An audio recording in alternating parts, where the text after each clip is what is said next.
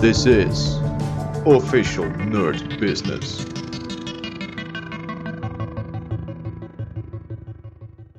Hello nerd boys and girls, welcome back to Prime Mover. As said before, we are now starting to hit the more difficult puzzles, the one more fun to discuss. So let's get into it. Maximum and reorder were already discussed in my first couple of videos that I made on this channel. You can find them in the playlist in which this video is too. So let's take a look at Negator. Negator, as the name kind of suggests, we need to make any positive numbers coming in on the A, we need to make them negative. And if A happens to be a negative number already, we need to make them positive.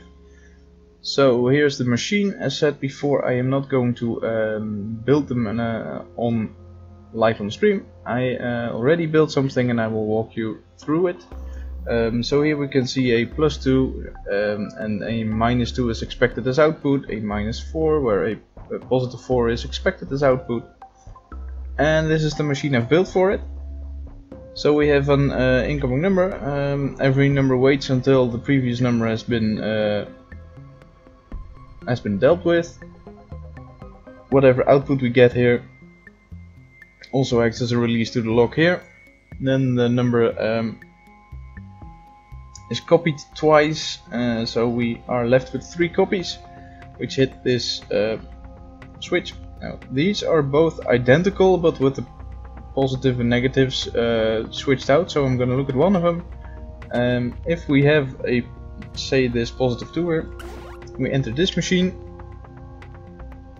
where the first number goes down and the second and third number go up until we have an output, and then because this switch keeps this in the up position once the first number got through, and when we get output, this switch gets flicked back down and a number comes through, it gets flicked back up and it stays up until we have an output again and again.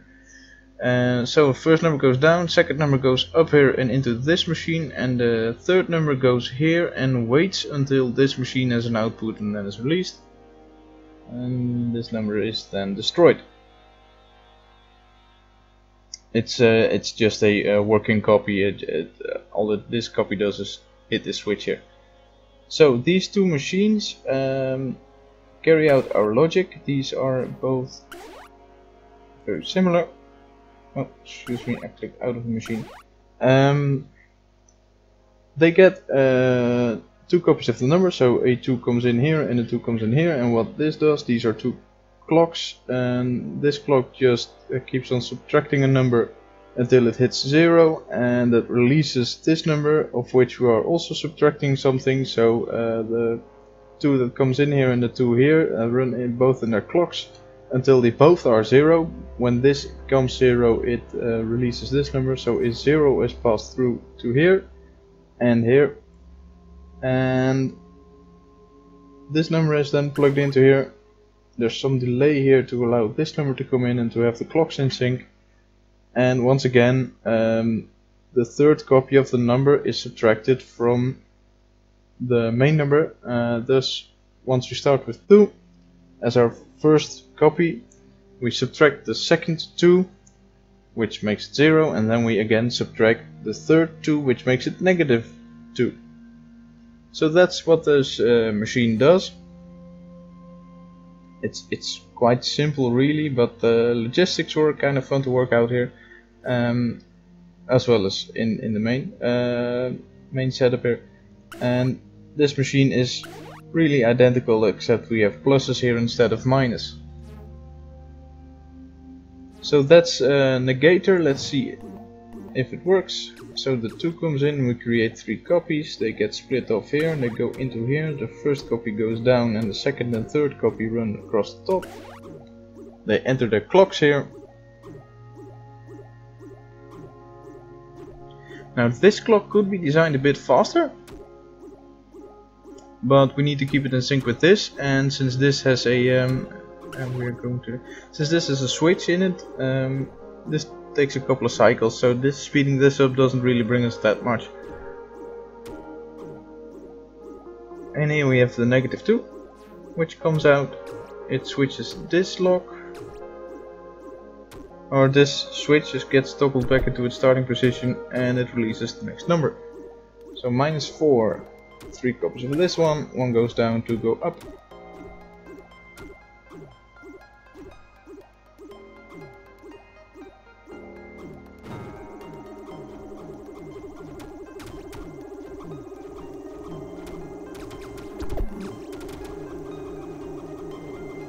Nice work. So there's the Negator.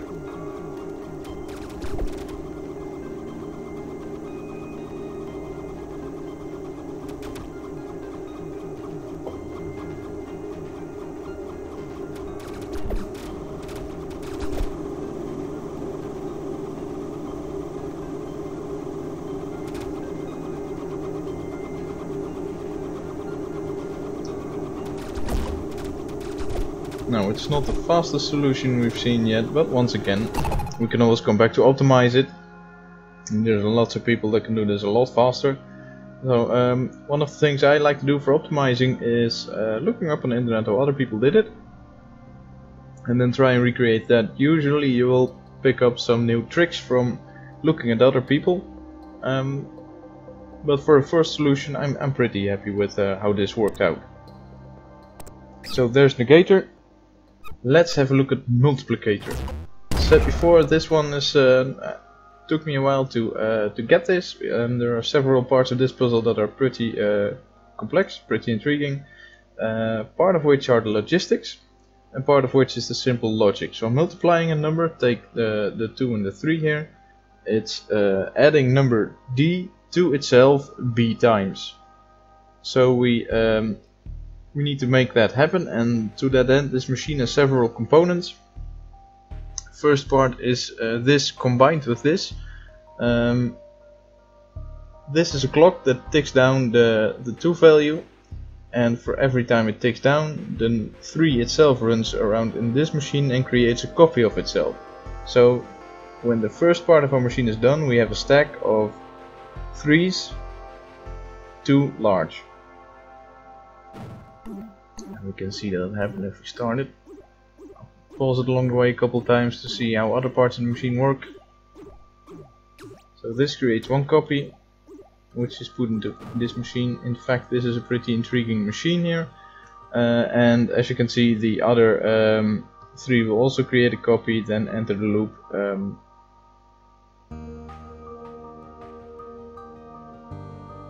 It now switches this switch back, but the 0 here will toggle this switch again, and this 3 will be destroyed. The 0 is also put into this machine. Now this machine is quite interesting. This takes a lot of the logistical power that we need to calculate a multiple. The first 3 we get becomes our work in progress, if you will.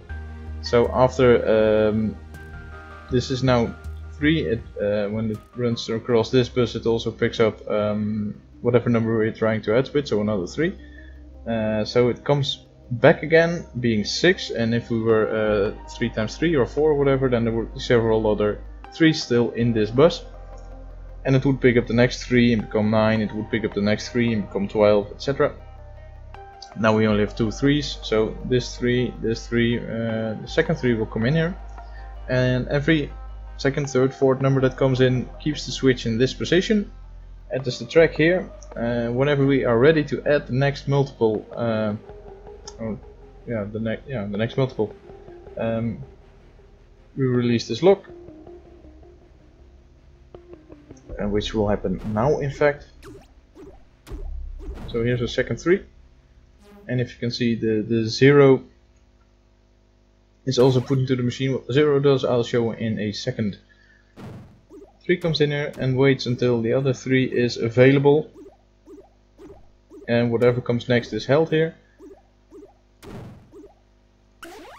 Here is a little bit of a delay that's placed on a separate board. All these grey, yellow, bluish boards, they're all delay boards. This delay was necessary so that whatever number we already had calculated and whatever we are going to add to it leave this machine in that specific order, and there is no room here to do it on the board itself, so a little integrated circuit was needed to add a little bit of delay. So that's the logistics. I'll show what 0 does logistically speaking in a second, and as you can imagine, if we had more multiples of 3, then this line would be filled up further. Numbers could even be stalled out here, but I don't believe that happens very often.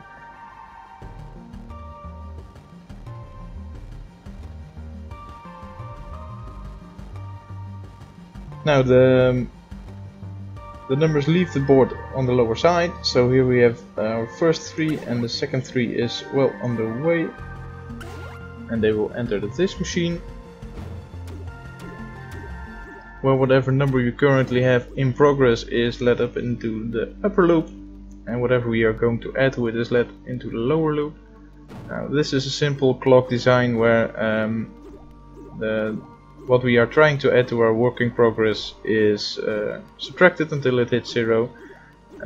Simultaneously 1 is added to our work in progress. Unfortunately the clocks don't entirely match up, so we get a +1 too many, which is then shaved off again. So as you just saw, a 7 was running through here while we are expecting a 6 out of a 3 plus a 3, of course. Now the 6 goes back, our work in progress goes back, and this track it enters from the top. This track is designed so that the first number is our work in progress. It loops around this end, and whatever comes back out of our calculating machine is also put in here and runs along the same track, and then releases whatever operation we have stored next. Usually, and as said before, this could be filled up with 3s, but we now have a 0. And the 0 is kind of special when we release it. We just made a copy of it. This 0 will tell the machine that whatever work in progress you currently have is done. So we need to, the next number that comes in here will be a, a new work in progress, a new base number, to which we will add things, so it needs to go up. This switch makes that happen, and it also hits this switch, where it will lead this not onto the track to the lower side, but out sideways, and the sideways track goes here, and also releases the next number. The other 0 is put onto a delay track here, and releases this number. We really just needed it for the release, and it is then destroyed here. I could have used this 0 to push the switch here, but they're really just equally fast, so that doesn't really do anything. 4 times 3, now there's a little more that's a little more complex. Now you will see that the 3 start stacking up here. First 3 is released, our work in progress number. 3 is released, that's our what we're gonna add to it. So here are 4 3s stacked in this machine, and a terminating 0. And here we have a machine that does the arithmetic. As said before, this adds 1 too many, so we shave off 1 again. This enters our work in progress track again, picks up the next number, is delayed ever so slightly.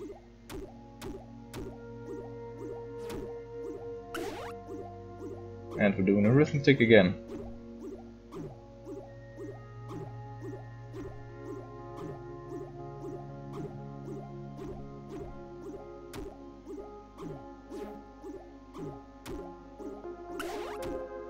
And the next number.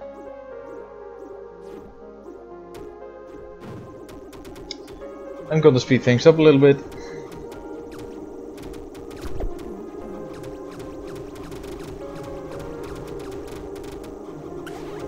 So now this machine is pretty full on with all the numbers, but we're able to handle every test case that's generated here.